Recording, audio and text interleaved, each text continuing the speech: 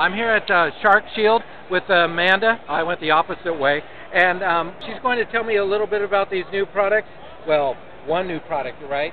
And Amanda, go ahead and let us know a little bit about it. Yeah, so this is actually quite well-proven technology. It's world's only proven shark deterrent. It's actually technology that was developed through 2 decades of research with the Natal Sharks Board out of South Africa, who's one of the world's leading experts in predatory sharks. This unit right here is what we call the Freedom 7. This can be used for scuba diving, free diving, kayaking, swimming. You just Velcro this electronics module around your ankle, and then you've got about a 6-foot antenna that trails behind you in the water. There's 2 electrodes in that antenna that are spaced about 4 feet apart, and what that does is it creates a shark exclusion zone of 10 to 15 feet. So you can still see sharks without them coming any closer and without the risk of attack. They just get annoyed by the electrical field? Is that it? Yeah, so sharks have something called an ampulla of Lorenzini, which is located in their snout. So they're just little jelly-filled electrical receptors. Normally that's used in the final stages of attacking their prey. We use that sense to overload that, and it causes spasms in their snout. So when they come in proximity to that field, they get uncontrollable spasming in their snout, and they flee the area. That's nice. Does that work with cats too? No, we've not done any testing on cats. It's got to be in. It's got to be in water, huh? It's got to be in salt water. Salt water. Yeah. Okay, so no freshwater sharks. No freshwater.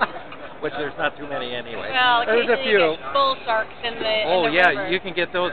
All right. Yeah. Yeah, that's I think when a movie or two has been made on that aspect. Well, that's pretty cool. And then how long does the batteries last? Battery runtime is 6 to 7 hours, and then you can just recharge it like you would your cell phone. Okay, and then if they want more information about your products? Yep, go to www.sharkshield.com. Okay, and are you hoping to be in dive shops, or how are you going to market it? There's a few dive shops in the U.S. that currently stock it, but that's why we're at DEMA. We're looking for more dive shops in the U.S., and particularly sharky areas of Florida, California. California. Yeah. What about surfers? Yeah, there's actually a surf version, which is here. Cool.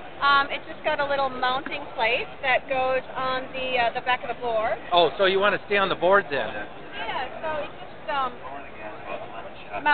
mounts on the back of your surfboard and then just trails in the water, so it hangs vertically. Because they're the ones we always hear about. Yeah, well, surfers, when they're on the surface, they looks can look like a seal. Yeah. And that obviously makes them particularly vulnerable. So, yeah, it just hangs below their board. And I don't personally surf, I'm a diver, but the surfers I've talked to that use it, they don't notice it at all when in the water. When Should be in every surf shop, too. Yeah, well, that's what we're hoping. Oh, cool. Well, thank you very much.